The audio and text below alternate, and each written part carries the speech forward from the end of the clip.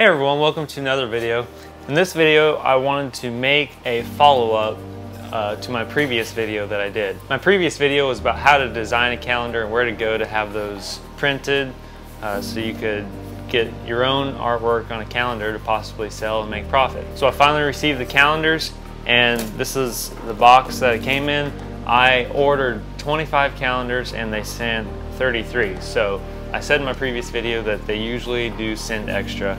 And so this year I got 33 on an order of 25. So inside they have two bands wrapped around and they put them in a stack of 10. And each of these are all individually wrapped with the clear plastic. So let me go ahead and show you what these look like in the plastic and opening it up. So you can see here, it's got the plastic wrapped.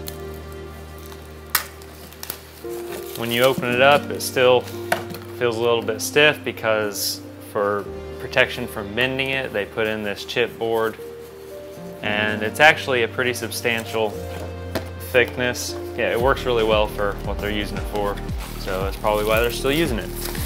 But once again, super happy with the result.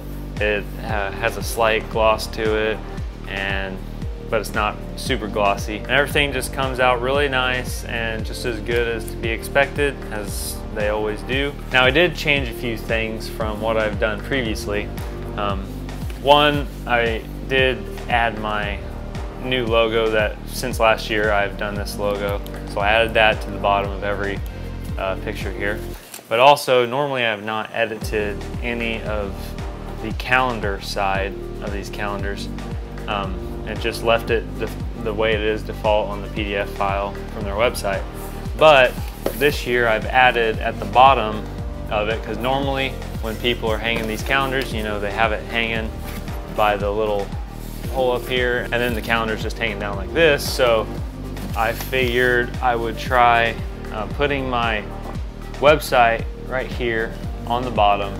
So you can see it says my website and then photo and video services. So no matter where it is in the calendar, you're always having advertisement for your website or for your company name, whatever you want to put there. That's the one major thing that I changed this year. Other than that, everything looks great. I'm super happy with it. If there were any mistakes in here, which there were, those were on my end. As you can see right here, my logo, it got cut off a little bit, and I didn't bring it up into the corner far enough. But that's not on them, that's on me, and I'm okay with it. Since I'm not selling these this year again, these are just for gifts, I'm not too worried about it. Also, one more thing I did different this year is similar to books that have about the author. Well, I put a picture of my wife and I on the back here, basically showing who the photographer is, and just as a neat little addition to the back end rather than it being all white. So that's one of the other major changes I did. Other than that, I'm super happy with how they turned out again. Smartpress always does a really great job with these calendars, and I will be continuing to use them for years to come. And I hope you enjoyed the video. If it helped you out any, give this video a like. I'd really appreciate it. And if you want to see more of my videos to come, you know where the button is for that. And thanks for watching.